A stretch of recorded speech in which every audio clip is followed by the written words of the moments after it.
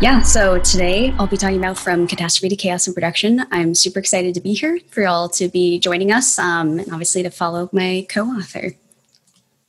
So I'm Kelly Shortridge. I'm VP Product Management, Product Strategy at Capsulate. We're a startup based in New York City that provides infrastructure monitoring detection specifically for production environments. Obviously, I'm also co-author of the Riley Report on Security Chaos Engineering, along with Aaron. So what are we going to be talking about today and why is it important? So I think probably everyone on the call understands the importance of production systems, but ultimately it's where we can actually realize value from all of the software engineering and development that we actually conduct. So I think it's safe to say across all industries, I think as Andreessen said, like software is eating the world, every industry to a certain extent is starting to become like a software delivery sort of company. So I think it makes sense that we should probably keep these systems safe, right? Especially failure can feel like extra scary if it's in some sort of like production service that's customer facing, because if there's some sort of failure there, it can lead to directly missed revenue. It can lead to refunded credits. Obviously, more abstract and less quantifiable things like loss of reputation or loss of trust among your customer base. The thing is, though, that failure doesn't actually have to end in disaster. Failure can actually be wielded as a tool to ensure our systems can handle incidents gracefully and that we can recover quickly and smoothly, which I think is what we all want. So today, the real question is, how can we harness failure as this learning opportunity to make production safer? The answer, at least we think, is security chaos engineering. So first, I'll cover failure in production, and then we'll move pretty swiftly to a bite-sized little intro on security chaos engineering production with some examples. Let's start by talking about failure in general and also specifically how it manifests in production. Vendors tend to think in components, while attackers actually think in systems. This is a recent hot take of mine inspired by the SolarWinds breach, and that could definitely be its own talk or its own paper. But for now, I think what's important, or really important to understand, is that this component-focused mindset means that you actually miss the bigger picture about how failure happens in a complex system. Each individual component could actually seem like secure on its own, but the way they interrelate actually isn't. So what does that mean in practice? I'll actually be tying component versus system level thinking to failure, borrowing from Martin Kleppmann, who wrote Designing Data-Intensive Applications, which is great to frame this discussion. So component versus system level thinking with failure, basically faults are at the component level, while failure is actually at the systems level. Faults are things that can go wrong in a component within a system. So as Kleppmann pretty wisely stated, we can't make a system tolerant of every possible kind of fault. I would say some security teams seem like they would try to do that, but it's really to their detriment. I think there's also a funny example that he gives in the book of like, if we tried to make our systems fault tolerant to like a black hole swallowing the earth, you'd have to have space-based web hosting, which I think it's pretty unlikely that any sort of company would do that. Maybe Elon Musk, but like, who knows, right? Failure, in contrast, is when the system as a whole stops providing the required service to users.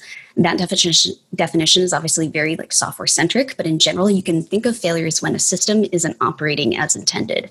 So faults can cause failures. And there are often multiple faults that conspire into a single failure. Really important to understand is you will never, ever, ever, not at like the heat death of the universe, like at no point will you be able to eliminate the chance of faults in your systems. This is just the reality of complex systems. Despite this reality, unfortunately, we see a lot of focus, particularly among InfoSec teams, on preventing potential faults or issues in production, like removing vulnerabilities before deploying software into prod. Probably a lot of you are engineers yourselves or programmers yourselves, and you have felt the frustration of trying to, kind of like Aaron said, like the whack-a-mole ahead of releasing some sort of code. Obviously, these kind of activities, they can be somewhat useful, but it's really, really unrealistic to assume that all potential faults can be preemptively mitigated. This is especially true in things like container runtimes or orchestrators or the underlying kernel itself when you actually don't have control over those components. So some examples of this, like a container can have all of its vulnerabilities patched, but a misconfiguration in an orchestrator, like allowing anonymous access, can give an attacker full control over it and actually control over all of the containers in the cluster. Another example is you can scan all your code, like looking at the security of a particular component, but then your attacker can waltz in, do recon on your systems, think in that system's perspective. And then they'll realize that, oh, actually your code scanning tools have read and write access to all of your repos. So there's no need for an attacker to target a specific part of your code base or exploit a vuln in one component when they can compromise the code scanner itself, and then gain read-write access to all of your code base. Again, it's that component or system level. The final example to really drive this point home, at the component level, you can think of what actually creates and stores your code is maybe like GitHub, but there are actually other parts of your system that interact with your code base, like an automation server, say Jenkins. So you can have YubiKeys and other two-factor auth on GitHub with strict procedures about who can push code to your repos, but then you don't have the same on your build server. So attackers can gain anonymous access to, say, Jenkins script console and execute commands, resulting in a big systems-level failure. As you can see, this is why it's so essential to think at the systems level rather than the component level, because that's where faults actually become incidents. And ultimately, failure in production manifests in this kind of mess of multiplicitous manners. Part of the difficulty of keeping all of this production infrastructure safe and operational, and why we're talking about it today, is the breadth of infrastructure itself. You can have infra hosted on-prem or in private or public clouds. You can have physical servers, virtual private servers, virtual machines, containers, functions. Those can be running customer-facing services or operational services like automation, configuration management, orchestration, and so forth. And this is ultimately why we have to approach production environments like the complex systems that they are. They're full of interrelated components that affect each other. You can think of failure like a tapestry of interwoven strands that can spread fire to the rest of the tapestry. And this creates the risk of contagion, which can transform an event or fault in one component into this kind of poison that seeps into other components and severely disrupts your services. Another layer of complexity is just that there's kind of this dizzying array of activity that can jeopardize production operations.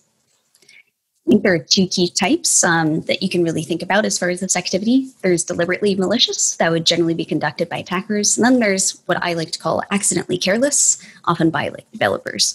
So for instance, attackers can spawn an interactive shell, disable SD Linux, exploit a memory mismanagement vulnerability to get root, then they can load a kernel module in order to gain persistence. Developers, on the other hand, could be accidentally careless, just trying to do their work. They can download production data or accidentally delete log files. Oftentimes, this activity actually overlaps and looks pretty similar.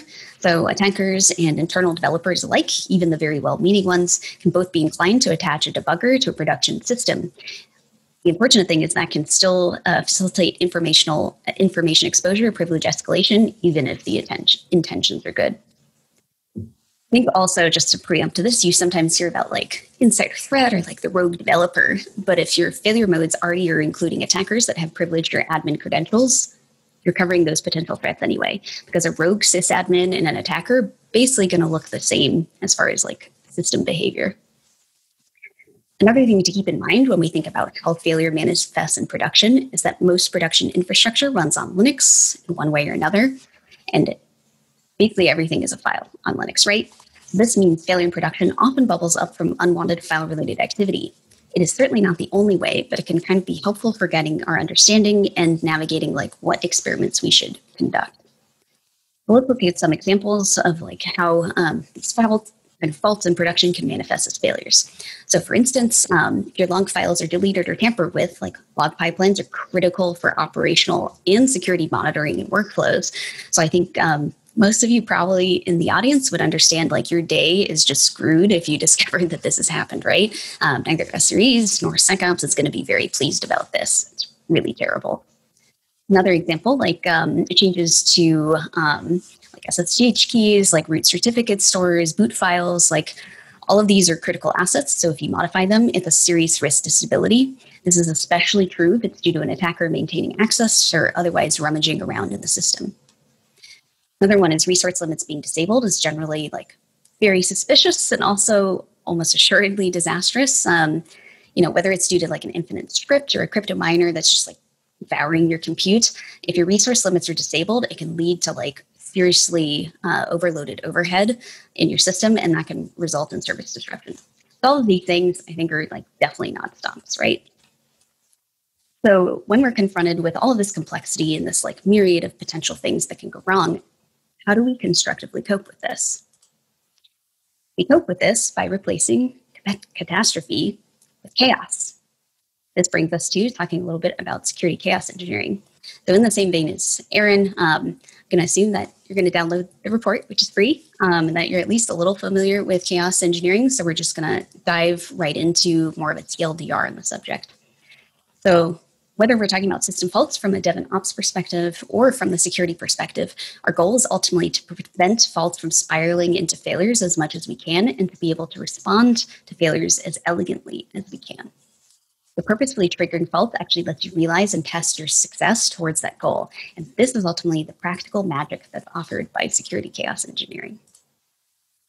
The TLDR on security chaos engineering, which I'll call like SCE alternatively, is that it seeks to leverage failures as a learning opportunity and a chance to build knowledge of systems level dynamics towards continually improving our system's resilience. Obviously, wrote a report with Aaron on this, so check it out if you want a deeper dive. Some of the key benefits I want to highlight here, though, of SCE are that you can generate evidence from experiments that helps increase your knowledge of how your systems behave and respond to failure. Another super important benefit, as Aaron mentioned, like incident response kind of sucks a lot of the time, is that SCE helps you actually build muscle memory around responding to failure. So incidents become problems with known processes for solving them. You can kind of think of it like the goal in a way is to make incident response like almost boring because it feels routine after repeated practice. So your incident response or like cert teams get training, and that way they aren't panicking during incidents or scrambling. Burnout is like a real and terrible problem, and I think we all wish like it didn't happen in incident response work. So if we can minimize it, like we should seize the chance to do so. Another key benefit of SCE is that identifying the relationships between components in production actually helps reduce the potential for contagion during incidents. That helps you recover service faster. If you're tracking a metric like mean time to restore or recover, this is going to be extra important to you. So performing security chaos experimentation can facilitate this kind of discovery of these interrelations. So simulating a fault in one resource can exhibit which of the other resources connected to it are also impacted, and then how it can foment into failure. You want to proactively understand your production systems and how they respond to certain failure conditions. You really have no choice but to conduct chaos tests in production because that's the only true signal of that. The reality is just that if you don't run your tests in prod, you won't be as prepared when the inevitable incidents there do occur. But it's also pretty reasonable that if you're starting out kind of on your SCE journey, your organization and particularly maybe like your boss or your boss's boss would be reticent to start, SCE experiments in production, like injecting failure, like, are we sure we want that, right? So staging environments can be used to conduct experiments first. You can gain an approximation for how your systems respond to failure. And you can eventually get more comfortable with the process itself and start making sure you're conducting your experiments in prod. So really view like operating and staging as more of a stopgap. Again, the report goes into a bit more detail on that front. This brings us to what kind of SCE experiments should you actually try? So which experiments you prioritize are likely pretty dependent on your organization and your industry and just what you're building. So in the report, Aaron wrote about how to start small with experiments and build confidence in the process. And I also talked about how to prioritize assets based on both attacker value and organizational value in the context of threat modeling with decision trees. But you can also use this matrix that's on the slide for thinking about which resources, if they're part of an incident, would actually impact your organization the most, which means you should probably build confidence in your ability to respond to failure there first. So for instance, a revenue generating service is almost obviously an area that you should probably want a lot of confidence in your ability to respond to failure in it. But maybe seeing how your internal like business intelligence systems fails isn't so important as far as thinking about what's most important to your business, or as I have on the in the chart, like your Slack emoji database, like that goes down, who cares, right? Probably don't want to start your experiments there. Now let's explore a few examples from the report. We actually break it out by experiments for kind of the build phase and then also the production phase. So these are drawing out 5 examples from the production phase experiments. So as the first example, you can create and execute a new file in a container. So in the wild, an attacker can compromise a container and attempt to install and run a backdoor by creating and executing a new file in it. Whether they're compromising data, running a crypto miner, or otherwise, as I put it, like yeeting around in a container, this fault can easily result in a broader system failure. The great thing about this experiment is it helps you answer questions like, is your container actually immutable? How does your container respond to new file executions? Does it affect your cluster? How far does it actually propagate? Are you containing the impact? And of course, how quickly is the activity actually detected? The second example, injecting program crashes. Obviously, program crashes can happen just due to bugs, like not security bugs, and can definitely be just a fault that directly leads to failure. But attackers can also cause program crashes when they attempt to exploit, say, like a memory corruption vulnerability. This one helps you answer questions like, is your node restarting by itself after a program crash? How quickly are you able to redeploy after a crash? Does it affect service delivery? And are you able to detect a program crash in prod? The third one, disabling resource limits like CPU, file descriptors, memory restarts, and so forth.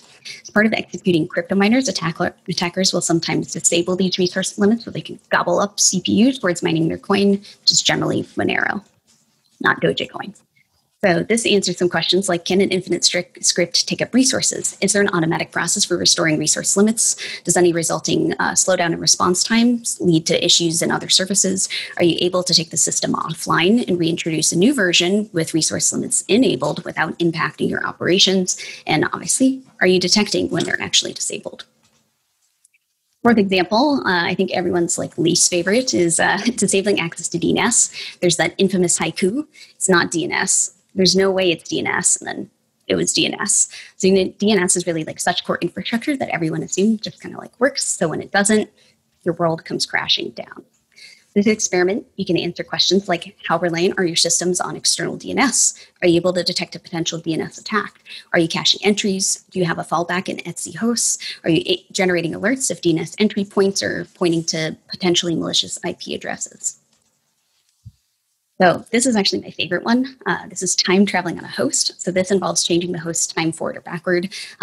Probably many of you who are SREs or other system operators in the audience will likely know all too well, time is not always on your side when it comes to distributed systems.